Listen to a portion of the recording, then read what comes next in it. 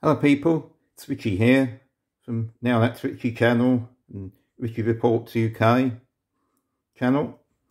It's just a quick video. I suppose you've been listening to the news the last couple of days.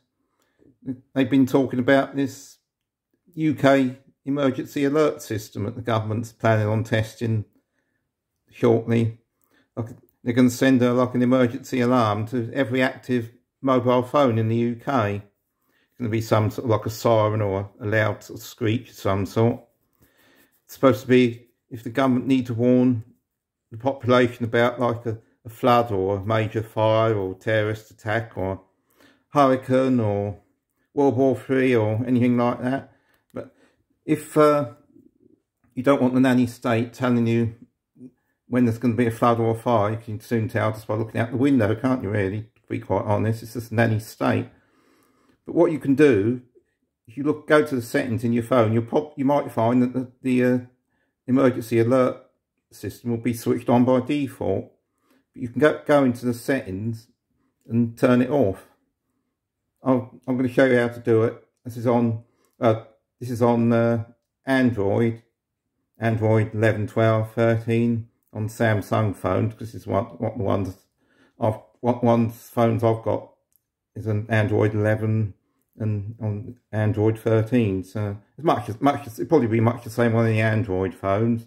You've probably got iPhones or any other, it'll probably be slightly different, but you'll probably find it in the settings. But I'll show you how to do it on a Samsung Android phone. So open your settings, wherever that is on your home screen. Then you go to notifications. You go notifications. And you scroll up until you find advanced settings.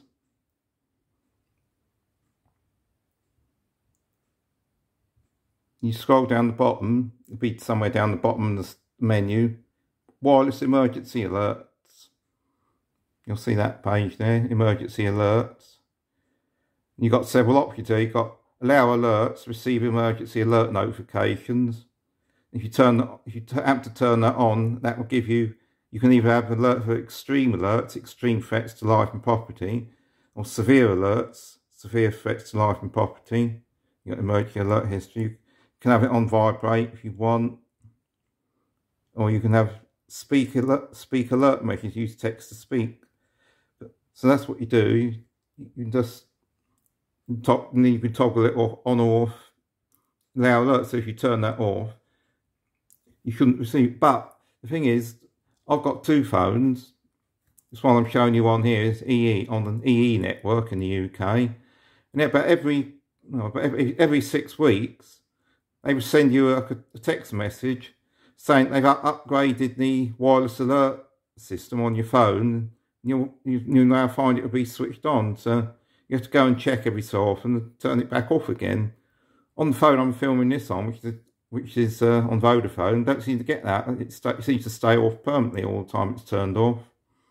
So check on your network, whether you're Vodafone, EE, O2, Virgin, any others you might be on, Smarty Mobile, giffgaff, whatever they are.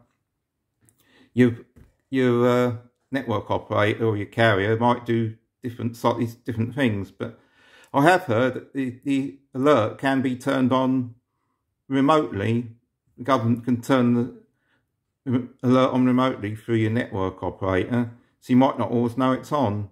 So they're going to be testing this on the 23rd of April 2023.